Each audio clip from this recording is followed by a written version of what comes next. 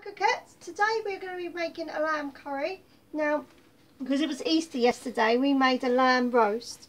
It was really nice, but we had so much lamb left over, so I'm literally just going to show you because I like everything in the fridge, like I said before. So these are all the leftovers from the lamb. So you're looking about 5 ounces, something like that, but just enough just so that it can make the curry as well. Okay. So I'm just going to get my mushrooms out as well because we need them.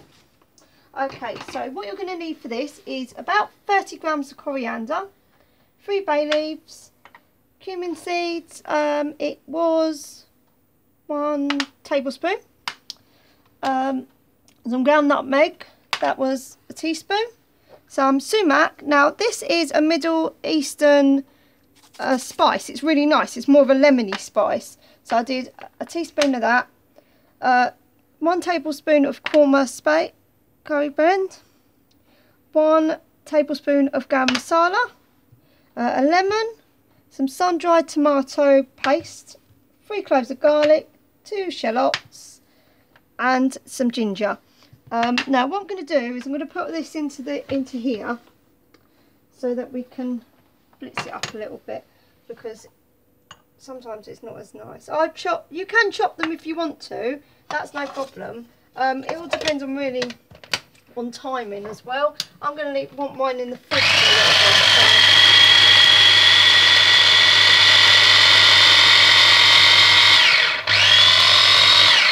bit. Okay, so that's all nicely done like that. So we're going to take this out, if it will come out. There we go. Okay. And I've also got a lemon.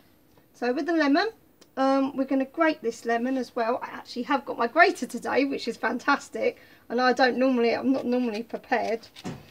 But, so you want to just make sure that you're just getting the skin. You're not getting the white bits. Because if you get the white bits of the lemon, it's not very nice, to be honest.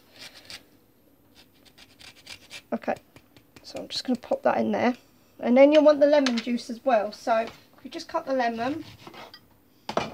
And I've got my nifty. These are really good, these are. Like, they say, oh, get an electric juicer and all this. We got this from a car boot sale. It was so cheap. It was about £2.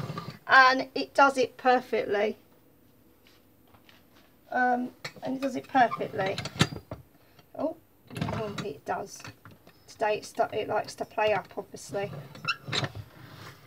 Okay, so also I've got 300 mils of stock, of chicken stock, and some coconut milk. About a 400 gram can will do. So I'm going to put the lemon over here, and I'm going to put the lemon into here, the lemon juice, which will give it a nice flavour. Okay, so what we're going to do is, okay, so I'm going to put these shallots into the pan. And I'm also going to put this mix into the pan as well. This is your coriander mix, and garlic and ginger. Now, some people like ginger, other people really hate coriander as well. So, just find, if you don't like that ingredient, just put something that you particularly like inside as well. It doesn't matter too much, but the coriander does give it quite a nice flavour. Okay, so I've cut up my mushrooms. That's 250 grams of mushrooms in there. So what I'm going to do is I'm going to put a little bit of rapeseed oil. Like I've explained in my other ones, rapeseed oil is a little bit more lighter. It's actually 50% less fatter than olive oil, which most people find it hard to believe. But it actually is a lot less. So what I'm going to do is I'm going to put that over there. And then I'm going to bring all my ingredients more over here so that I can kind of get them in. Now, I'm literally just making the basics of mine so that I'm going to put mine in the fridge as well. So, 1 second. Okay, so I'm going to start frying this off. Once this starts frying off, we're going to add in our all of our spices. It's really important that you get the spices a bit fried off before you start putting anything else in with this, because if you don't, your spices taste bitter. It's not very nice in your sauce, so it's a bit like ugh. So what I'm going to do is I'm going to turn this one just down a tiny bit because we don't really want ours to burn once. So take this off the heat and you're going to put all of your spices into here. And at this point you can add a tiny bit of salt as well. And a little bit of pepper as well into it.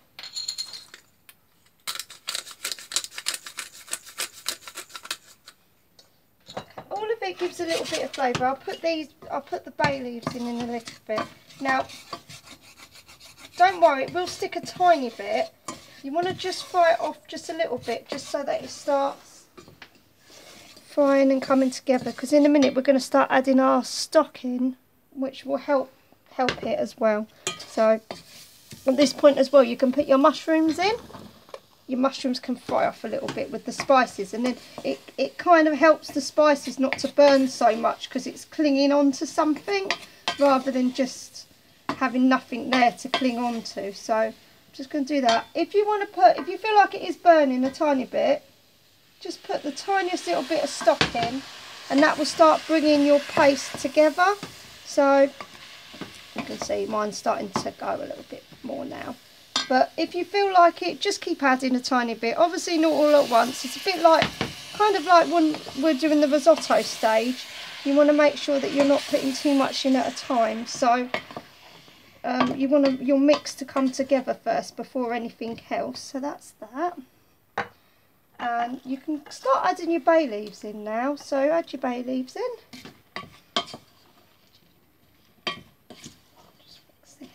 Oh, it looks good, doesn't it, Gary? I'm going to say hello to Gary again because Gary's on the videos. Because poor Gary has to watch all the cooking while I'm doing it. Gary likes my cooking. Okay, so I've mixed this in. As you see, the way the sauce is coming together. With that, what I am going to do. Okay, I forgot to say about corn flour. Now, corn flour is for sauces, so you can put a little bit in and it thickens quite quickly. So you don't need a lot of it, so don't go a bit crazy, but it helps thicken up your sauce a little bit as well. You need to put that in at this point, otherwise it goes like a paste corn flour, and if it isn't cooked properly like all flour, you get that horrible floury taste, which a bit. Okay, so I'm going to pour it all in now because it's mostly done. I did fry off that, so that's that bit. So don't worry too much if your mushrooms aren't cooked yet, because they will cook. It's just that obviously you're going to cook it a bit later on. So we're going to hope that this comes out, because the other day I was trying to get it out and it went all across the kitchen. So wasn't there? It did look like a bit of a bomb site had gone off, I must admit. Okay, so I'm going to mix this all in together. Now if you feel at any point that you're going to need a bit more corn flour, you can do that. Absolutely no problem again. You know, it's absolutely fine. It's whatever you really want to do with a curry. It's what makes you feel best. So I love putting in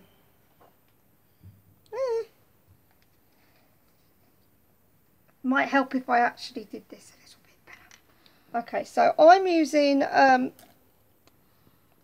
this one, which is the sun-dried tomato puree. It's got a little bit of oil, it's got a little bit of garlic in it as well, but it's actually really good because it makes your curry go kind of like a bit more of a different colour, but it also helps bring that kind of tomatoey flavour in. So really I'm going to use it all because I like it, so, and I like the colour it goes as well. So put that all in like that.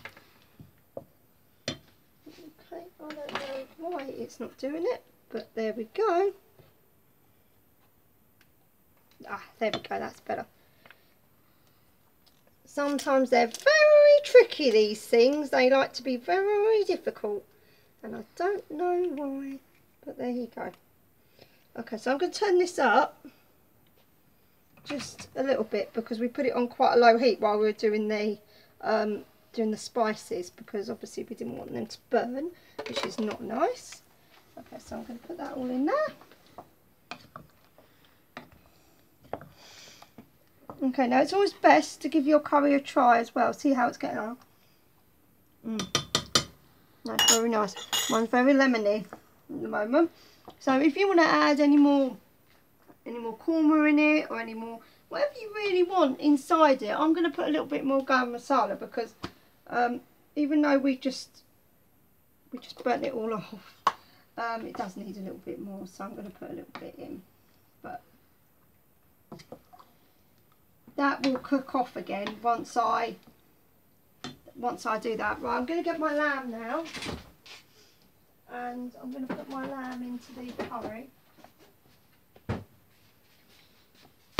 Okay, so this is it basically done now, and as you see, because we've put a little bit well, not a little bit, a whole thing of tomato puree in it, it gives it a darker, almost like a different colour. Well, now you can always add, if you want it more tomatoey, you can always add a bit more tomato in it.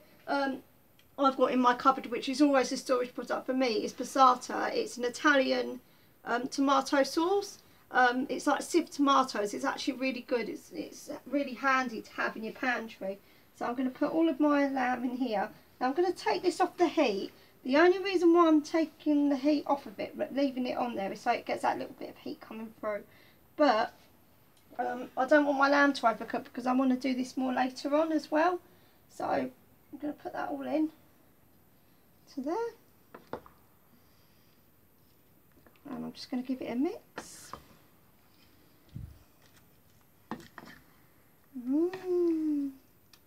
That's very nice.